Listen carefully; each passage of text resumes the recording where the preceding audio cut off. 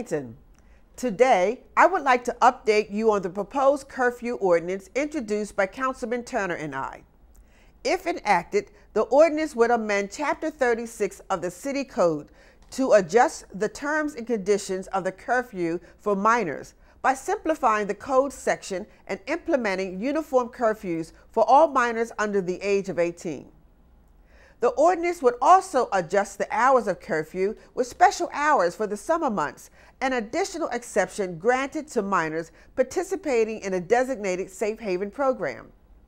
The ordinance was referred to the Council's Education, Youth, and Families Committee, and after careful vetting, Council decided more deliberation was necessary.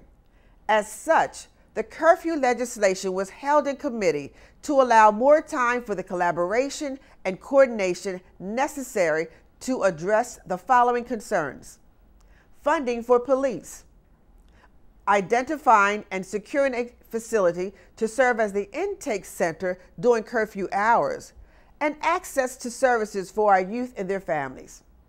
The bottom line is this: Council strongly believes that it's important that Wilmington Police and their law enforcement partners have access to as many tools as possible to curb gun violence and other criminal activities.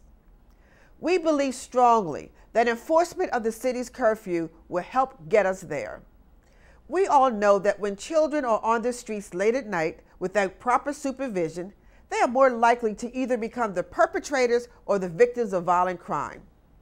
This curfew legislation will be another much-needed tool to help reduce the number of juveniles on the streets at night, while furthering a commitment to provide more services for young people we know are vulnerable. In the coming weeks, we will be meeting with the administration, Police Chief Tracy, the community, and other stakeholders to ensure that we have passed the best legislation possible to protect our children, reduce crime, and make our communities safer. I'm Hanifa Shabazz, your president of Wilmington City Council. Have a great week, Wilmington.